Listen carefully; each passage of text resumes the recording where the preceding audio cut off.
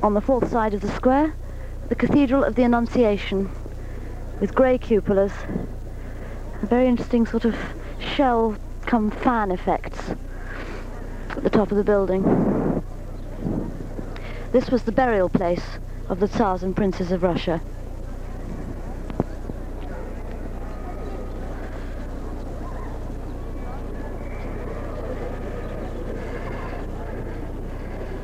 Obviously posed, but not entirely for us.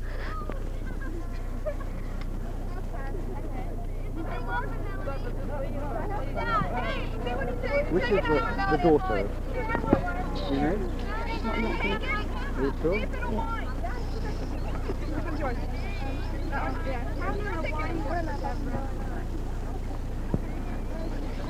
In the blue coat there, our lovely, charming Moscow guide, Luba.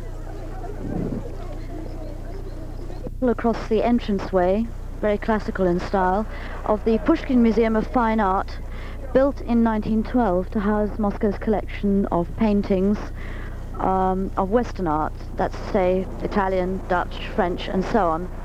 It also contains plaster casts of internationally famous sculptures.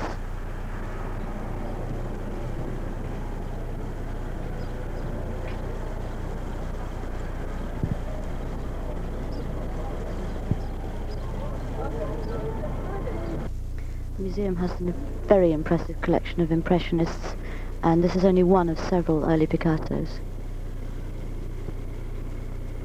One of several glorious Matisses.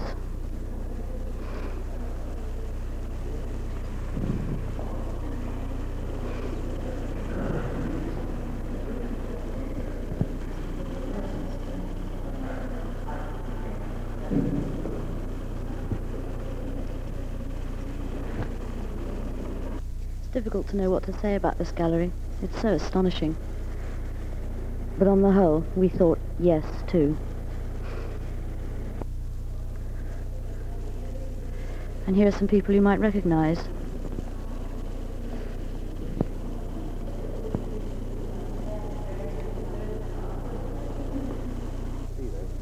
That we took when we first arrived in Moscow from the river to the Kremlin.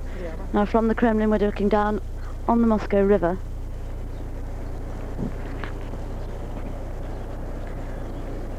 And the embankment.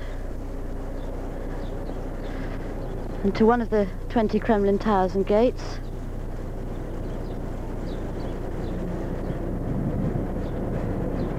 And the yellow and white building, the Armory Museum, which we're about to visit in a few moments' time. As its name suggests, it does contain armaments, but also a good collection of crown jewels, costumes, paintings and so on.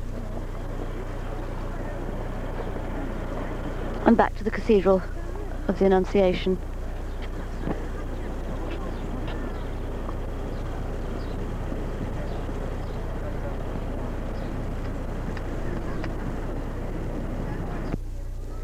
The central chapel in St. Basil's Cathedral, built in the 16th century, it has in fact 9 chapels, not 15 as I said previously, with apologies. It's incredibly high. The walls are mainly of red brick, as is the floor in some places. It's of octagonal shape. An example of the wall painting in St. Basil's Cathedral.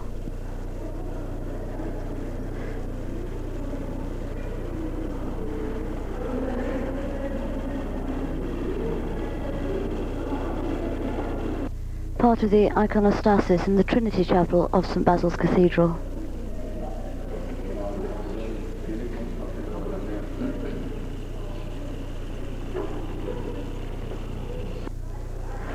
Up a flight of stairs onto what I can only describe as a sort of side entrance of St. Basil's, showing the doorways, brick pillars and wall paintings. So working from the inside out, this is the incredibly fascinating exterior of St. Basil's Cathedral. I can't even count the number of onion-shaped domes, all differently coloured. And as we've said, the interior contains 9 separate small chapels, each differently decorated, very elaborate iconostasis, and wall paintings, many of which are just abstract flower designs. Here you see an example of Soviet realistic art. This is collective farm worker and woman, or farm worker and collective woman, I forget which. And in the front of the Museum of Economic Achievement, which is a massive sort of spread of... okay, here goes the film. So we'll see you when we get back to London, and now we say do svidaniya. Say do svidaniya. Goodbye from Sputnik.